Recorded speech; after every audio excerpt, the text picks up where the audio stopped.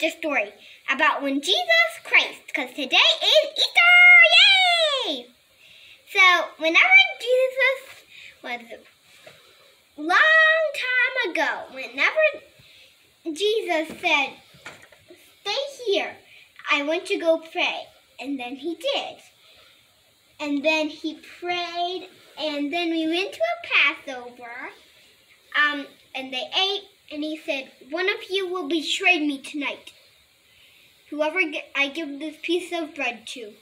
And then it was Judas, and then he said, Judas, do what you shall do. And then he did, and he arrested them. He arrested him for being such a good king to everyone. And I want to pause that story for a minute, and I want to say that,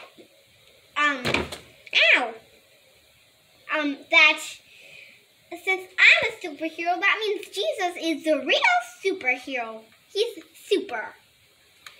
And then back to our story, then he got poked and beaten, and his toys were, and his clothes were torn. And there was amazing people trying to say, whenever they nailed him to the cross, that wait, let me catch my breath. That he was the that they said that they wanted him to die, and they said, if you're really the Son of God, save yourselves from the cross. But he didn't. He knew he had to die for our sins. And then he did, but they poked him and pierced him to make sure that he was really dead. But not all people wanted him to die, because of his family and friends and his disciples.